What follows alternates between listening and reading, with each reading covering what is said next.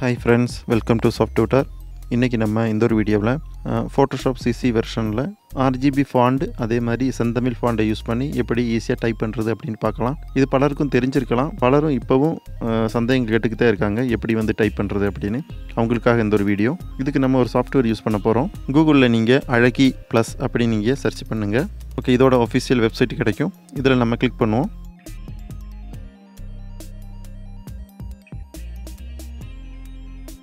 கீழே பார்த்தோம் அப்படின்னா இதுக்கு டவுன்லோட் பண்ணுறதுக்கான சில ஆப்ஷன்ஸ் வந்து கொடுத்துருக்காங்க. இது வந்து என்னென்ன பிளாட்ஃபார்முக்கு தேவை அப்படின்றத இங்கே கொடுத்துருக்காங்க. ஆண்ட்ராய்டு, அதேமாதிரி விண்டோஸ், அதேமாதிரி மேக்கு, லினக்ஸ் இந்த மாதிரி கொடுத்துருக்காங்க. இது நமக்கு நீங்கள் என்ன யூஸரோ அந்த யூஸருக்கு தகுந்த மாதிரி நீங்கள் அப்ளிகேஷனை வந்து டவுன்லோட் பண்ணிக்கோங்க. இப்போ நான் வந்து விண்டோஸ் வந்து சூஸ் பண்ணிக்கிறேன். இங்கே ஒரு செட் ஆஃப் ஃபைலுக்கான டவுன்லோட் லிங்க் இருக்குது. இதை நான் கிளிக் பண்ணுறேன். ஓகே, இது இப்போ டவுன்லோட் ஆயிடுச்சு.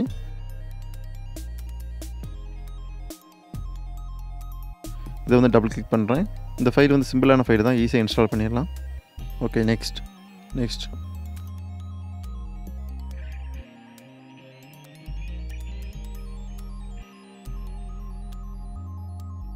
ஓகே, இன்ஸ்டாலிங் கம்ப்ளீட் ஆயிடுச்சு. இப்போ லான்ச் பண்ணிடலாம். இதோட அப்பியரன்ஸ் பார்த்தோம் அப்படின்னா இப்படி தான் இருக்கும். இதில் வந்து லாங்குவேஜ் கொடுத்துருக்காங்க, அதே மாதிரி என்கோடிங் கொடுத்துருக்காங்க. இதில் நமக்கு தமிழ் லாங்குவேஜ் செலக்ட் பண்ணிவிட்டு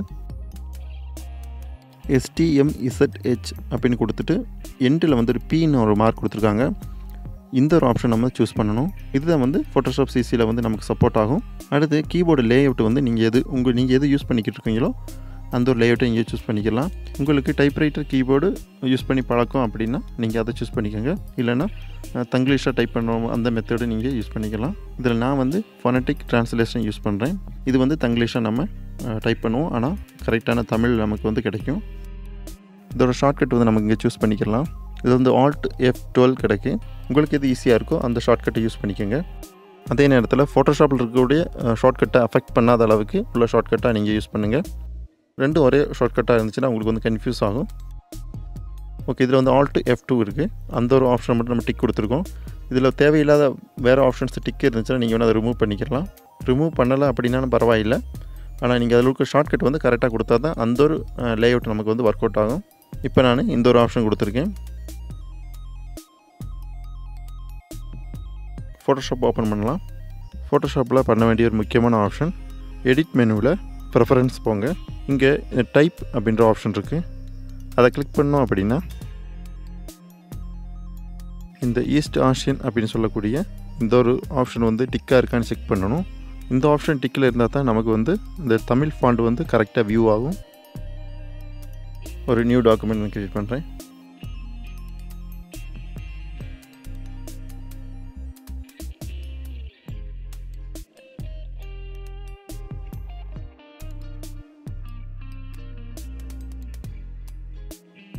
இதில் டெக்ஸ்ட் டூல் யூஸ் பண்ணி இந்த மாதிரி கிளிக் பண்ணி ஒரு டெக்ஸ்ட் ஃப்ரேம் க்ரியேட் பண்ணுவோம். ஓகே, அதுக்குள்ளே நம்ம ஃபாண்ட் வந்து RGB ஃபாண்ட் இல்லைனா செந்தமிழ் ஃபாண்ட் அங்கே நீங்கள் இன்ஸ்டால் பண்ணியிருக்க ஃபாண்ட்டை வந்து சூஸ் பண்ணிக்கோங்க. ஏன்னா கண்டிப்பாக இந்த ஃபாண்ட் செலெக்ஷனில் இருக்கா அப்படின்னு பார்த்து செக் பண்ணிவிட்டு தான் நீங்கள் டைப் பண்ணணும். அப்போ தான் கரெக்டாக கிடைக்கும். ஓகே, இப்போ நான் Alt F2 கொடுத்துட்டு ஷார்ட்கட் கொடுத்துட்டு நான் டைப் பண்ண தொடங்குறேன். இப்போ பாருங்கள், வணக்கம் அப்படின்னு டைப் பண்ணுறேன். இது ஒரு தங்கிலீஷாக தான் டைப் பண்ணுறேன். ஓகே, இப்போ ஈஸியாக நமக்கால் டைப் பண்ண முடியுது. அனைவருக்கும் நன்றி. ஓகே, பாருங்கள், ரொம்பவே ஈஸியாக இருக்குது. இந்த மாதிரி நம்மளால் ஈஸியாக டைப் பண்ண முடியும். இதில் இருக்கக்கூடிய கீயில் உங்களுக்கு சந்தேகம் இருந்துச்சுன்னா இதில் வந்து கீ மேப்பிங் அப்படின்னு கொடுத்துருக்காங்க ஆப்ஷன். இதை நீங்கள் கிளிக் பண்ணிங்க அப்படின்னா என்ன கீ நம்ம டைப் பண்ணோம் அப்படின்னா இந்த மாதிரியான லெட்டர் நமக்கு விசிபிள் ஆகும் அப்படின்றத இதை கொடுத்துருக்காங்க. அதை நீங்கள் வந்து செக் பண்ணி பார்த்துக்கோங்க.